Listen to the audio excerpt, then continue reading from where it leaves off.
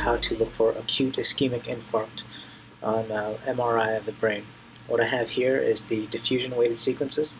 This is the B1000 sequence, and this is the ADC sequence. You're going to need both if you want to diagnose acute infarct on MRI. How do you do it? Basically, you look for a signal abnormality on the B1000 sequence, which is bright, and then look for on the ADC, that same region should be correspondingly dark. That's when you can confirm that you have a focus of restricted diffusion.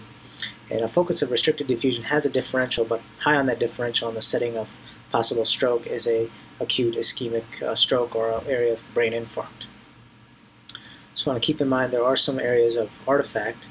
Anytime you have brain and skull base transition, you're going to have areas of artifact. You're going to have these artifactually increased areas of signal, and these don't really turn out to be infarcts. You can see that they're not dark on the ADC. So basically, you want to watch out for any artifactually increased areas of signal, and try to find within the brain parenchyma a focus of increased signal that you can then look for decreased signal on the ADC map and then confirm infarct.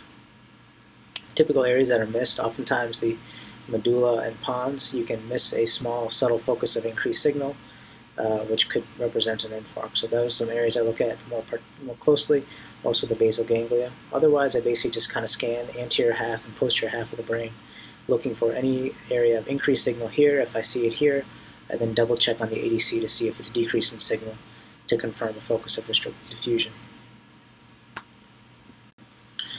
Okay, so here you go. Here's a case. This patient presented to the ER with right-sided acute onset of right-sided weakness. We did an MRI of the brain. I'm showing you here the B1000 and the ADC sequences. As you scroll through the B1000 sequence, where you see some areas of bright signal which are artifactual.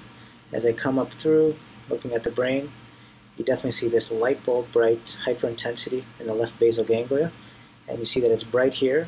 I look in the same region on the ADC, it's dark. And basically I've confirmed that this is a focus of acute restricted diffusion in the setting of a possible stroke. This is most compatible with acute infarct.